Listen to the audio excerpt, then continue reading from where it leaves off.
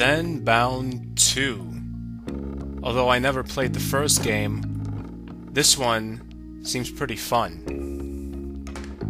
It's your basic, standard, tying a rope around wooden objects until they're completely painted genre of game. You know the type.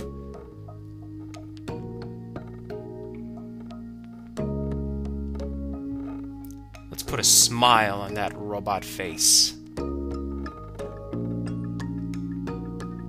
The strategy is pretty evident by the video. The point is to touch every crevice of the statue, the little figurine, with the painted rope. And once the entire statue is painted, you're finished with the level. You actually don't have to have the entire statue painted. You just have to have enough, something like, I don't know, 70% or whatever. I like to get everything done though, or as close to 100% as possible. There, my S&M robot is complete. There's a really big selection of different levels you can choose from, a ton of different figurines to paint, so there's a lot of actual gameplay value in this game.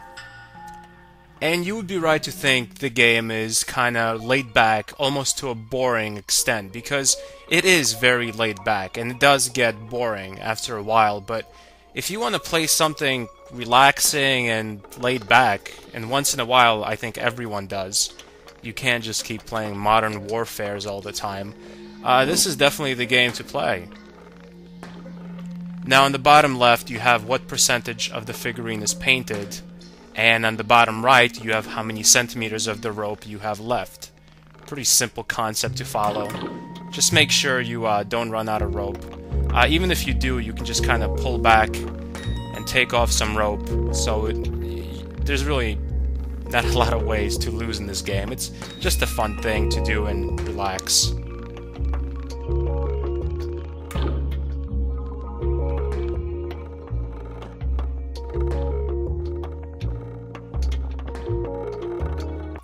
This game really doesn't take a lot of effort, but later on, as the game progresses, the figurines get a little harder to color the entire figurine. I'll show you some figurines that are really hard.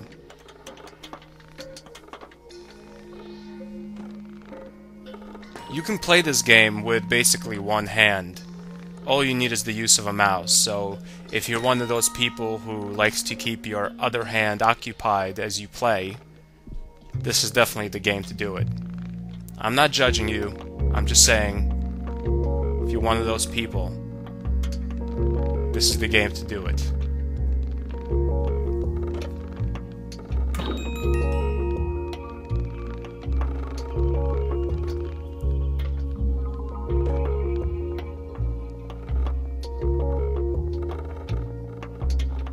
Yep, that's a blue laser alright.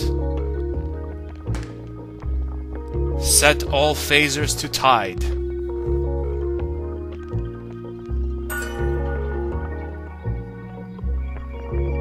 Damn it, Captain, I'm a ropist, not a doctor.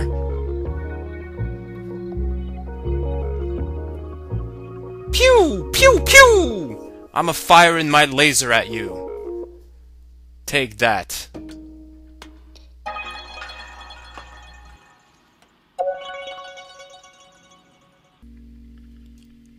If you'll notice, on some of the rope, there's little packets. These are explodable paint packets. They basically cover a larger surface area than just some paint on a rope.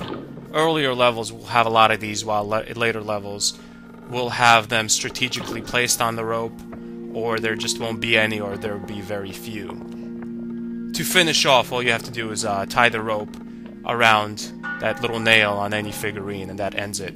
It's best to do it when you're at 100% or as close to 100 as you can get. That way you get all the achievements. Quack. Quack, quack. Affleck. Now, a lot of these figurines don't even make any sense to me. I'm not sure what this is. It's like an anteater mixed with a turtle and a hedgehog.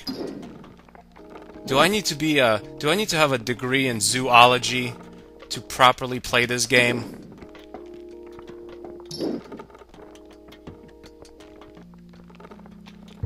Now you'll notice the paint packets in this level are actually on the figurine, which is really helpful.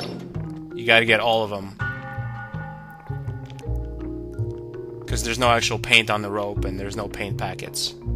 But I didn't even need to get all of them. You see, I got 100%. There's still plenty of paint packets on the hybrid creature, the abomination of God, hedgehog, anteater, turtle thing. I'm playing this on Steam. That's what I'd recommend getting it, because I see no actual gameplay problems, no lag, no glitches. So if you want a safe bet to play this game, get it on Steam. I didn't test it anywhere else. What's this? Is it a crossbow or a bull? Now, as I told you, the figurines get stranger and harder. And a figurine like this would be a harder one, just because of the weirdly placed crevices. And of course, to get the best possible score, to get all the achievements, you gotta get into them crevices, because you gotta really paint every single part of these figurines. So getting through those crevices can be really hard, especially when they're really thin or they're in a uncomfortable place to get to, like the butt crack of a really big elephant. You know, if you're an elephant and you're really big and you can't get your tusk all the way to your butt crack, like, how would you wipe? I guess elephants don't really wipe, if I think about it. Maybe they do. Do elephants wipe? Somebody look that up on Wikipedia. And if it's not on there, it needs to be added on there, because that's a very important piece of information that the world needs to know about.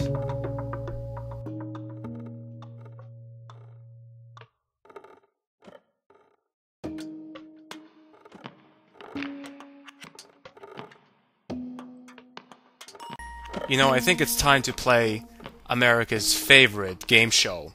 What the hell is it? I say it's a chicken that's flying through the air.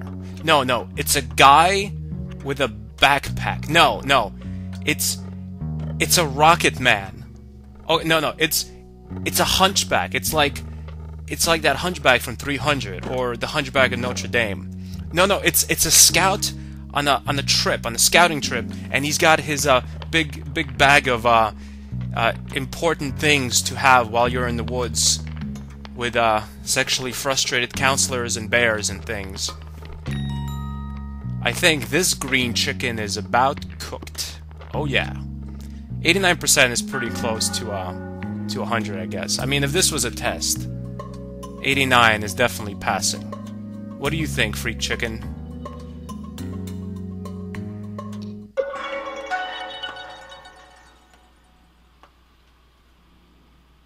Wow, another Freak Chicken. Hey, I just painted your cousin. He enjoyed the color salad, like light greenish. I guess you like white. That's fine. This is like almost a sumo wrestling man, but he's kind of like too thin to be a sumo wrestler.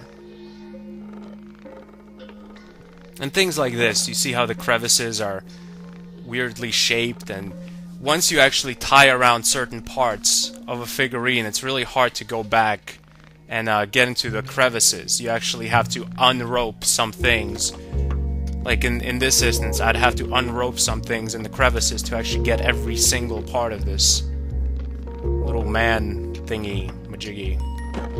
So it's a fun game, definitely a fun game. If you got a few bucks, have some time to waste, tired of the modern warfares and in-your-face action, you just want a fun game to play and relax, Zen Bound 2 is your game.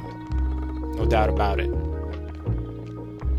We're gonna do a little happy victory dance once this thing is painted.